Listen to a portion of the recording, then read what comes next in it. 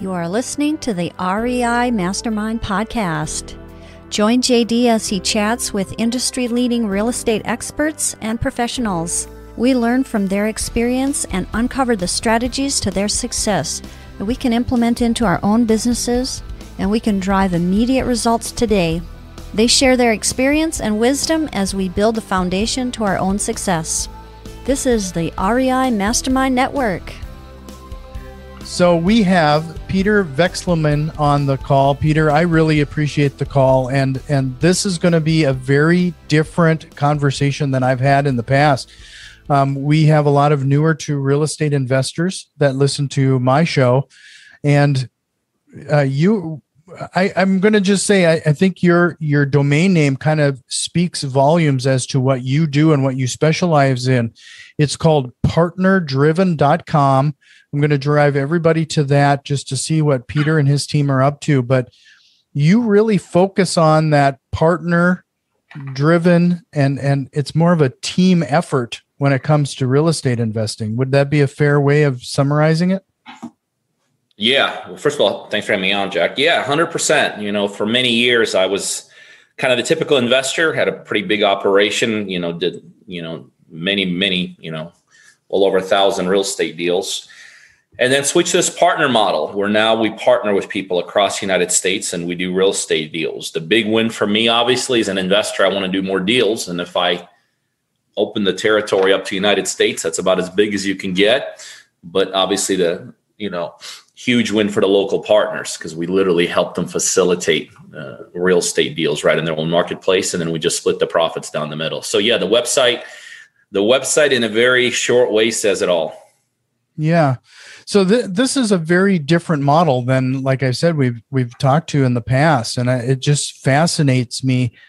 Can you kind of walk through the process of how you came about doing this? I mean, this is a great concept, especially spreading out across the United States like this.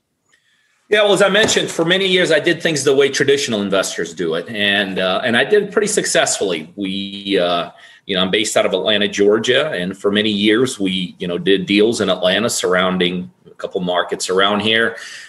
Perfected that model, or at least as well as you could perfect something. Just to give you an idea, especially if you have audiences that understand real estate, we got it to the point where we're taking almost every day 1,000 seller calls a day into my office. And in real estate, that's really hitting it big time. But then we wanted to grow. We wanted to grow beyond our borders. We wanted to grow beyond our own geography. So the first place we chose initially was Jacksonville, Florida. And we expanded into Jacksonville. We actually found a good partner to work with there, or good boots on the ground. We set up our own physical office, staffed it. We were still very focused doing most of the things from Atlanta. The leads were sent out of there. The calls came into Atlanta. Our appointments were set there. And it started working really, really well to the point that we, really started dominating the Jacksonville market over the initial number of years that we were in there. And then you do what anybody else does. You achieve a measure of success. You don't sit back. You don't try to scale back. You do the opposite. You're trying to figure out, well, how do I get to the next level? And so the next level, we actually very strategically across the United States started picking out markets that we wanted to do deals in. And we got to the point that we had 17 markets, all the way from Atlanta to Jacksonville, all the way to the West Coast in California. And so that was our next step into expansion. But again, we had boots on the ground in these markets. We had our own people in there. We were still centralized out of Atlanta, doing marketing out of there, taking calls out of there, helping people negotiate deals, and then feeding more or less leads and appointments to our people across those 17 markets. And then, like anything else, as I just said, you try to figure out, okay, well, what's the next step? Well, the next step is, okay, we figured out how to do things remotely. Why don't we now go big time? And why don't we open up the whole United States? And that was initially when the partner model was initially born a number of years ago. And so we basically went public and told people, if you're an individual anywhere in the United States and you have potentially what you feel like is a real estate deal, we'd love to work with you. We'd love to partner with you. I'll give you the capital to execute the deal. We'll help you put it together. We sell it. We split the profits down the middle, 50-50. very similar to how we were doing it when we were expanding. Mm-hmm. But the very, very big difference became is when we were expanding with our own people internally. Now we went to the public, and I could tell you, as much as I want to say it was an immediate success, it was not. The model just fell on we flopped. First year, I lost hundreds and hundreds of thousands of dollars for a very basic reason. We didn't have all the systems in place, because we literally were working with unknown people, whereas before we were working with internal people, even though we were doing it remotely. As anybody will tell you, there's a big difference between doing something internally with your own people or externally with random people. So we knew we had to put basically checks and balances in place. And we did. And we did that to the tune that now years down the road, the partner-driven model is thriving, absolutely exploding all over the United States. We're doing more deals with partners than we ever have. As a matter of fact, to the level that I don't even do my own deals anymore. That call center that used to take 1,000 seller calls a day is no longer there. The negotiators that were negotiating deals for me are now helping my partners. Matter of fact, what I did is I moved all the infrastructure that I had assembled over a couple of decades into this business to help me put deals together. Now that whole infrastructure is still in place, still thriving, still rocking it out. But now they're there. All the people are there helping my partners do deals. And so in essence, what we do is we help people, everyday people across the United States, whether it's somebody that's never done a real estate deal and they want to do their first deal, or whether it's somebody that's done 50 deals and they're trying to figure out how to do in my next 50 deals. And what we do is we provide to our local partners really what I call at this point pillars of success when it comes to real estate investing. Real estate investing, there are certain things in real estate investing you just need. They're non-negotiable. Like them or not, want to do them or not, they got to be done. So what we do, for instance, the first pillar I always tell people is you got to know what you're doing. Although this business has very little barriers to entry, it also has just as many people getting out. I'm sure people know is getting in. Mm-hmm. So, and it's because literally they just don't know what they're doing, lack of knowledge. And so we go over the top with that. We actually work with our partners literally on a daily basis. So from an education and mentorship and accountability standpoint. So our partners overall become exorbitantly savvy as investors. The second thing, very critical, it's all about finding deals. And we're in an incredible market right now, as everybody knows, one I've never seen in over 2 decades. And so as good as the market is, what that also means is harder than ever to find deals. So we actually spend money right where our local partners live, whatever marketplace that happens, they happen to be in, and we actually start generating leads for them, basically people that want to sell their properties, and it don't get any better than that. The next pillar we provide for them is technology. We all know that in today's environment, you got to have technology.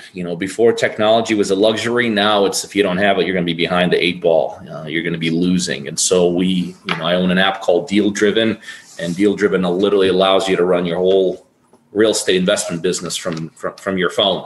You could get data on any property across the United States that you need. You can you could do driving for dollars from it. You could pull lists from it. You could do direct mail through it. So we provide technology to our partners. Once we find the right properties, I provide 100% of the capital to buy these properties. So my partners don't bring anything to the table when it comes to closings. I provide all the capital if the properties need any work. And then we just put them in the market, sell them, split the profits down the middle, 50-50. And that is what the partner-driven model is all about. And like I said, we're just hitting it on all cylinders. We're doing more partner deals than we ever have before. Matter of fact, just before we went live, I just got a text. That's how I run my business. I get text messages when we close. We just closed an incredible deal with one of our amazing partners from South Florida, Patricia Newberry. Patricia is a retiring police officer out of Florida. She just retired about a month ago, and she started with me about 2.5 months ago. We already bought and sold one deal, made over $30,000. And I just wired out $400,000 for our next property. We're going to spend $75,000 fixing it, and it's worth about somewhere around $650,000. And that right there is the partner-driven model. We work with people like Patricia across the United States, and we do deals. Everybody contributes, whether it's your boots on the ground from the partner or infrastructure and finance and the financial side from me, and then we split the profits. So this sounds like a almost too good to be true kind of a platform. I mean, there's a lot of people who are getting into real estate investing for the first time who are looking for exactly this type of scenario. Like what is the what does that perfect partner look like to you? It's interesting you say that, because for me to say what you just said sounds pompous, sounds like it's show offish, but I could tell you I've got 22 years in this business. And if I do say so myself, that I don't think somebody getting in the business can figure out to find a better scenario. I challenge people every day. If you think there's a better entry point in this industry than what we do, then show it to me. But you're right. This is an absolute game changer for those that want to get in the business, because what we do is we provide all the upside and we eliminate all the downside of the real estate investing business. And of course, nobody gets out of this business because of the upside. Everybody gets out of the downside. They make mistakes, they lose money, they don't know what to do, and all this. So, we eliminate that side of the equation totally. But from a perfect partner, what are we looking for? We got to be coachable, right? I've got thousands of deals behind me. We know what we're doing. So we need somebody who's coachable, somebody who's willing to hustle, because they become the boots on the ground. So they got to be willing to go out there, take a look at stuff, meet with sellers and stuff like that. The mindset, after doing this for many years, is somebody that wants to level up in life. Somebody that's probably doing what they're doing right now, and they're honest with themselves, and they're like, this is not getting me what I want. I'm not happy with where I'm at. I'm not getting what are the financial results. I'm not getting the lifestyle results, whatever it is. So somebody that wants to level up in life, and obviously somebody that wants to do it through the real estate investing business. We're not doing brain surgery here. We're not basket weaving. But if somebody, wants to head in the real estate investing world, and this is the direction that they're like, yeah, this makes sense, then I would say what we do at Partner Driven is an absolute no-brainer. Absolutely no-brainer. Mm-hmm. So, when you obviously at this point, then you have quite a few partners bringing you all of these opportunities. What does a good opportunity look like for you? Something that would be sure. Well, and I'll just put a little caveat on there. It's not like we have all these partners bringing us all these deals. We generate leads for them. We help them find it. We get involved all the way through the process. We don't sit back and say, well, go find me an incredible deal, which is impossible to find, and bring it to me. Mm-hmm. We literally spend money on lead gen, on all the stuff that happens before that deal even shows up. But a good deal in real estate, it's a numbers driven business. It really is. It's not really anything that people say it's all about location. Well, I guess that has something to do with it. It's all about the school system. It's all about the numbers. It's all about the numbers. And so there's a couple strategies we like to do. We like to do the fix and flips. We like to do the wholesale side. We like to do the potentially some creative stuff, easing more and more towards the commercial stuff. All these strategies, they're numbers driven strategies. They really are. And we have our own set of numbers for each one of these strategies. Obviously, since we do this all over the nation, sometimes we make adjustments based upon the experience of the partner or potentially the location of the deal.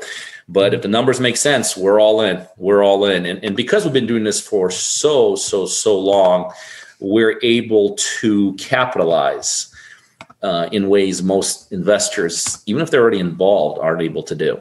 For instance, we have an advantage in our marketplace. Not in our marketplace, in our ways of doing things. There are strategies in real estate that are designed for razor thin margins, like the wholesale strategy, right? It's a great strategy. It's a great entry point strategy, but it's not meant to make millions of dollars on a per deal basis, just because of how it's set up. And it really, a lot of times wholesale is kind of okay, can't do anything else. Let's just do a quick turn flip on this deal. Let's let me like something. Well, because of how we've structured our deals, because of the contracts that we have put together, because of the money I've spent developing some of these things, really is what it comes down to. We're able to take what is a razor thin margin for an average investor. And when I say explode it, I mean explode it. Before, where an average investor trying to do this themselves, they may walk away with a $5,000, $10,000 profit on the exact same deal. Because of what we're able to do, we could easily make $20,000 to $50,000 on. So we literally give our partners an advantage in the marketplace, from how to structure things, how to solidify things, how to market. Anyway, so hopefully that answers your question. Yeah, no, that does. So before we go any further, I wanted to make sure, again, going to push everybody to your website. That's partnerdriven.com. I mean, what a great domain name. I mean, it's easy to remember. And wish I could take credit for it, but my marketing guys came up with that. Yeah. But, You early in your pillars of success, you mentioned support. Can you talk a little bit about the support you provide regarding running numbers and understanding? Because I think, especially when it comes to fix and flipping and wholesaling, I run into a lot of people who underestimate the wholesaling the fix and flipping and what it's going to cost, the time frame, and everything. Can you kind of give us a snapshot of what kind of support you provide there? Yeah. So we provide support on two sides of the equation. Okay. One side of the equation is the knowledge side. Okay. I mean, you got to know what you're doing, right? So literally every day we're coaching and training and supporting our partners from a level up perspective. But the other support you need is what you refer to is the execution of the deal. Because I could teach you everything I know about real estate, and inevitably you're going to go to the deal and you're going to like, well, Pete said it's green, but it's blue, obviously. Or Pete said this is going to happen. Because real estate is very unique. Every deal is unique. Every deal is different. So the other side of the support we provide is what we call back office support. And the back office support basically is when a deal there's a potential for deal here. It looks like there's a potential. The partner literally starts working with my back office. All the way from how to run the numbers on this deal, how to run the comps, how to get the contractor involved, how to get the right realtor involved. And so because before we even became partner-driven model, we were an investment company. We did thousands of deals by ourselves. So this back-end office support is absolutely critical because we literally, again, from the time of the inception of the deal, we literally take our partners by the hand and walk them all the way through that deal. From the negotiation piece to, like you said, running the numbers piece, running the construction piece, put all the fail-safe mechanisms in there because you have, even our level, you have to have fail-safe mechanisms in place. What if this doesn't happen or what if this doesn't happen? So we walk them all the way through there. The other support, which is actually the third support, Jack, we provide is back office support in terms of, look, we all know nobody gets into real estate and says, wow, I want to do real estate because I want to process files. That sounds like really like a sexy idea to me. So let me get into real estate. Nobody really gets into real estate so they can coordinate buyers and sellers. But guess what? On every single deal, there's a buyer and a seller. On every single deal, there's a title that needs to be handled. Every single deal, there's a file that needs to be processed. That's the other piece of support that we provide for our partners is the back office support, processing that deal from the time, okay, now it looks like we got a deal. We got a contract in place. Now let's take that deal and let's close on it. Let's execute it correctly so we can close on it in an expedient way. And then, there's also that back end, right? Because then you got to sell the deal. Well, guess what? That's another process that needs to be taken through. So we provide support on educational side, deal formation side, and office side, all the way through. All these support features are in place for my partners. Sure. I can imagine that, with you putting up all the capital, there's kind of a time limit. You're trying to hit certain targets associated with these type of things too. So on average, what have you found, especially like on the fix and flip side, when you acquire to getting it on the market? What are you trying to keep within a certain time frame? Well, as you know, in real estate, it's you always rather do it quicker than slower, right? Nobody wins. I don't care if you're the most experienced guy in the world. You don't win by saying, well, let me just sit back on this thing and so you always want to go quicker rather than slower. You also always want to make sure you understand the local partners experience, right? So if I got a local partner and he's done 200 deals before we start, well, you know what? We can get a little aggressive with that person, right? We can do maybe a rehab, $100,000 rehab, right? Because he's got track record. We know him being boots on the ground is going to be very helpful. On the other hand, you can have a partner that's brand new to real estate, never done a deal, never executed a deal. With that individual, the most important thing is not to do something that takes 8 months, is to do something quick. For a couple of reasons. Put some money in each other's pocket. Make sure that local partner is somebody we could count on, and build some confidence in that person, right? Even if they make more money sitting on something for 8 months, I'd rather somebody walk away with some money, in the first 1 or 2 months, because that also gets them more confident. It gets them more locked in. So yes, we rather do it quicker rather than longer. And a lot of that is literally determined by the experience of the partner. Is this the first deal we're doing? I have partners that I've done tons of deals with. I mean, they call my back office. They're like, I need $100,000. We don't even do anything because they have their own systems on the ground. They have their own internal mechanisms that we actually help them set up. So when somebody like one of my partners, Seth, calls, and I've done well over 150 deals with him, we don't do any due diligence on his stuff because we helped him build his own local team. Sure. And sometime, with someone like that, we've done deals that lasted over a year. Mm-hmm. But again, we had the confidence. We knew Seth as a long-termer. He knew what he's doing. He's got his own boots in the ground. He had his own. Let me tell you something. Funny story about Seth. I've been in this thing for 22 years, right? I've done thousands of deals. Seth, one of my partners, has a contractor. Now, for anyone that does real estate deals, what I'm about to tell you, they're like, no, that doesn't exist. This contractor, his name is Roger, has done probably, I don't know, maybe 80 rehabs. Do you know he's never asked for a draw? Not one time. The only time he asks to get paid is when we buy it. He fixes it on his own money. We do a walkthrough. The buyer of the property does a walkthrough. Everybody signed off. And right before closing, he's like, okay, you owe me 60 grand. I mean, those contractors don't exist. But when you have that kind of team in place, where Seth is at, no problem. We'll sit on things longer. We'll go further down the road and make it happen. So faster rather than slower, but experience of the partner also is taken into consideration. So, that kind of leads me to my next question. I always like to hear success stories. Would Seth be that one where, could you give us an example of somebody who came in, absolutely no experience, and now they're kind of a rock star for you? Well, it just so happens Seth had no experience. Now, when he started with me a couple of years ago, the funny story on Seth is he was getting married 3 months after he was starting with me. He had no money. He's like, Pete, my fiance doesn't even know I'm doing this. I got some money here. This is what it costs to join. He goes, but if I don't make this money back, I'm dead. She's not going to marry me. So here we are, 2.5, 3 years later, they have 2 kids. They travel once or twice a month, and we've made millions and millions and millions of dollars together. But it's interesting. I was just doing a Zoom call earlier with some of my partners, and Denisha popped on there. And Denisha I'll tell you the funny story in Denisha. Denisha is a single mom out of South Florida. I think 5 or 6 kids. She was actually one of my first partners ever. And back then I didn't have a ton of partners, so I'd actually go visit my partners, right? So I remember I visited Denisha, and she was, it was just like, I was like, oh man, we got a lot of things we got to overcome. Single mom, several kids. And I remember when we did our first deal, I don't even think we made a ton of money. I think we made like 25,000.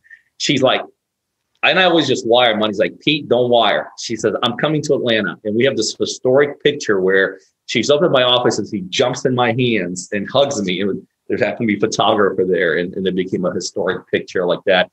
We had a young kid, Alex May, $1,500 a month he was making when he started with me. He was a bank teller, 21 years old. He's like, just help me do one deal. I'll never, ever, ever, ever in my life go back in the corporate. We did our first deal the first couple of months, and he's never, ever, he retired. I don't know if he retired at 21, but he quit his job, and, he's never, ever, ever went back. We had Ed Lindsay, who's been with me for a couple months. Interesting about Ed, when he started with me, he was forced to retire. Like he was a retirement age, but he thought he had some time left. And he started with us, I don't know, 5-6 months ago. And then I heard through the grapevine that he had to get out. I mean, he was being forced retirement like a month. So he had a month. And even with us, a month is just like, that's just too quick. But it took us about 2 months, and we split almost $40,000. And so that obviously made the retirement, a lot easier and things like that. So I can tell you story upon story like that, just everyday people. But then we also have had I have had partners to come in, a number of them who were already successful. Everyone I just shared with you right now had zero experience, was like zero to hero. But I have had partners that come in that just were stuck. Like, okay, Pete, I've done 100 deals and I have no idea what's going on, but I am 100% stuck. I love working with those partners as well, because, I love showing people how to get to those next levels, how to get, the reason you're stuck at 100 is because the infrastructure is not set up right. Or the reason you're stuck at 100 is because, you're not positioned this way. So my team, and I keep on saying it's not really it's my team. My team's been through war and back together. Like I said, it's a team that's over two decades in development. And so we just love. As a matter of fact, earlier today, I was talking to my staff. In the last 3 or maybe 4 days, 86 contracts out. For anybody that knows real estate, 86 contracts in just a couple days, that's just unheard of. So we are just absolutely, we got some huge goals. I have a personal goal that by the end of this year, I want to do in a 30-day time span, I want to do one deal every day with a different partner, not like the same partners, multiple deals, but like one every 30 days, 30 different people that we close. That's a huge monumental goal because we're really taking people that don't necessarily have, a lot of them don't. They're starting, very much entry level into this business. A lot of them we don't even see because my partners aren't here in Atlanta. They can stop over at our offices. I mean, I have partners. The only time we see them is when we do something like this, like a Zoom call, or we, get together, with our partners every couple months. And it's always cool. A partner comes up, taps me on the shoulder. We just did a live event a couple of weeks ago. And he's like, Pete, I know you don't know who I am, but we've done a couple of deals together and I appreciate it. That's always really cool to do that. So, yeah, that is neat. So, you mentioned a couple times regarding mindset and I can't stress enough the importance of mindset when it comes to real estate investing. And I'm sure that's also part of your support. What type of exercises or to get some of these newer investors, their minds right when they get into real estate investing? Well, it's interesting. When it comes to real estate, there's two things. Number one, there's the technical side of it. There's a contract involved, there's negotiations, and that's all well and good. But I'll be honest with you, I do not spend much time with my partners on any of that. I mean, my team is amazing behind me. My part is exactly what you're talking about. I like to get involved in the mindset side because here's one thing I always teach people. This whole adage that there is no shortcuts in life. There's no short. You just got to work with. That's a fallacy. It's an absolute fallacy. The most broke people I know are the hardest working people. So there are shortcuts in life. And so I teach people, I try to instill those things like get up earlier, 1 hour earlier every day of your life. And now if you're going forward, wake up 1 hour early. That's an extra 365 hours you could gain on your competition over a year and use that hour to do something productive, right? What an incredible advantage you have. I think a big mistake that especially beginners make, and I know this has nothing to do with real estate, is beginners tend to put a timeline on success, right? Kind of like, I'm going to give this all I got for 3 weeks or for 3 months. And to me, and it's like, you can't, look, how old are you? Well, I'm 45. Okay, got it. How much money you got in your bank account? Oh, not a lot, 10 grand. Okay. So it took you 45 years to get to 10 grand, but you're going to give yourself 2 weeks or 2 months to get to $1 million, right? It's just like, so, you have to really start changing how people think. Another mistake people make is they evaluate their progress. It's totally, how can somebody who's never done something evaluate how well they're doing? And they are always using the wrong valuation. Like, oh, Pete, I've been doing this, whatever this is, for 3 months, and I'm not where I want to be. Well, where do you want to be? And who tells you that in 3 months you should be here? It's just this, people come up with these things. They use the wrong mile markers, right? People like to evaluate based upon how much money they make. That's terrible evaluation. Making money in the beginning has nothing to do with anything, right? You shouldn't. If you're making money in the beginning, all that tells me is you got lucky, by the way. I don't care what you're doing in life. If you're making money day one at something like real money, you got lucky, and it ain't going to last forever. And good luck what happens when it starts coming in.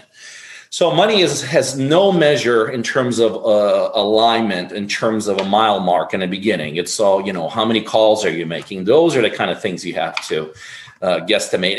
And like I said, don't ever put a timeline on success. Put a timeline on failure. You just say, listen, I'm putting a stake in it. I'm not happy where I'm at. I'm not satisfied with my age to where I've been. I'm not happy with the lifestyle. So the stake I'm going to put at is I'm not going to put a stake on 3 months of trying something. I'm going to put a stake that in 3 months I will not be broke anymore. You know what I mean? So, it's still, we're programmed in such a screwed up way growing up, and I think in a way it's kind of a societal thing, because I never really succeeded in many things in life, failing became pretty easy to me. But you know what? That's a great skill set to learn, that it's okay to fail, right? But then what are we taught as we grow up, right? Failure in school. What happens when you fail? You're F. That's an F. That's bad. So we're programmed to do things in a totally opposite way. No one ever succeeded their way to success. Everyone failed their way to success. And so, many times if I do something new, I don't judge by how successful I am. I'm judged by the activity I put in, or, I understand how to do those things. So those are the biggest pieces. Those are biggest pieces. And I will tell you, here's the other thing. You always got the technical side, whatever it is you do in life, real estate, car mechanic shop. And then, like you said, you got the mindset stuff. I'm telling you, the older I get, the more I'm realizing people don't get out of the technical because of technical side. They don't quit the road to success. It's always the mindset. It's always they quit because they can't get it straight here. Like real estate, what are we doing as investors? Talking to sellers? I mean, we're not performing brain surgery here. I mean, real estate is about as a basic thing as this, but it's a mental torture chamber, right? Like you're constantly getting rejected. You're showing up at no shows. You think you got a closing, it falls through and all this. So no one ever came to me and said, Pete, I'm quitting because I just can't dial that phone, man. I keep on dialing the phone and my finger keeps hurting. And no, it's always a mental thing. And that's why I always tell people, if you decide to be successful, real estate investing, McDonald's, whatever it is, you better figure out why you want to do it. And ultimately, it's going to come down to that why of why you want it has to be bigger than the reason you want to quit. Because I don't care how tough you are, you're going to want to quit. I mean, I quit this business 20 some years ago, 100 times. Easily. First year, I quit. Every day I quit. Just quit. I'm out. This doesn't make sense. I can't do it. But the reason why, if it's big enough, because you're going to have reasons to quit. Everyone has legitimate reasons to quit everything, right? Everyone there, I made myself homeless. Is that not a legitimate reason enough to quit? Like to quit something when you're like, well, let's see, now at this point I've been doing this and I actually went from having something to like being homeless. That's a pretty legit reason to quit. So we all have legitimate reasons to quit anything we do. Okay. Figure out why you want to do it. And that why has to be so big and you know what? The crazy thing about this whole thing, Jack, people are already doing this, right? They're going to jobs they don't like. They're doing things they don't want to do. They're not getting the results they want, but the society programs them, but that's okay. That's okay because it's okay not to have what you want. It's okay to not make the kind of money. It's okay to have your boss tell you when to eat lunch. It's okay to only take 2 weeks off a year. And so we're programmed that for here, we'll do whatever it takes. But God forbid we go here and do it for ourselves. All the rules are off, So get the mindset straight, and that's what I actually do. All of my stuff like when I interact with my partners, 98% of it, 2% technical, 98% all up here. Yeah. No, one of my typical as we're wrapping up on questions, I usually ask my guests to give one actionable thing that our listeners could do to get started, but I don't know if I could ask for a better piece of advice than what you just gave in that bit, and starting with your why and sitting down and actually taking a moment and taking a breath and writing it down and understand why you're going to do this is probably the biggest piece of advice that they could garner right out of that. I don't want to call it a rant, but that was awesome. I've been called worse. It's okay. Yeah, I've been called worse. That was great. Thank you. And I have a feeling we could go for another hour. I mean, some of the stuff that we're talking about here, we're just brushing the tip of the iceberg, but I'm going to, again, push everybody to partnerdriven.com, see if it's a good fit for you. And there's a lot of resources and content there. And I know that, Peter, you're very active on a lot of social media. I mean, you got a ton of followers, especially on Instagram. So people should check that out. Mm-hmm. But before I let you go, though, I'd like to ask if there was any question you wished I would have asked you here today. No, because ultimately the right question is the question that your viewer is going to see and is going to resonate with them, and or it's not going to resonate with them. But I will tell you, I'm sure there's a lot of different people that watch this. And 22 years ago, this business beat the crap out of me. I mean, it made me homeless. And right now, if you watch what I do over a week, I think most people would love to trade places with me. I could tell for people, if they're kind of in that position in life where it's not working out or they know it's not going to work out, I just tell people the real estate business right now is exploding. It's better than it's ever been in over the 2 decades for a lot of reasons, the pandemic, all that kind of stuff. It's an incredible time to be in this business. And the reason I even, I don't usually, I would never do interviews, and I finally allowed, to start doing interviews. The only reason I do this is because for many years I chased deals. I chase real estate deals, and now I chase partners. And this is why I do interviews like this, is because I want to get the messaging out. I look for the right people, the hungry people that want to level up. And so if that's the person that's listening to this, I'd love the opportunity to explore the opportunity of possibly partnering with each other and do some deals. Well, I can't thank you enough. And I hope we can chat again sometime. Make sure you head over to partnerdriven.com for more information. But thank you so much. This has been a great conversation. I appreciate you having me, Jack. Thank you very much. This has been the REI Mastermind Network. You can already tell that we've made some changes, and a few more are on the way. If you are interested in what we have planned, head over to patreon.com/REI Mastermind and support the show today.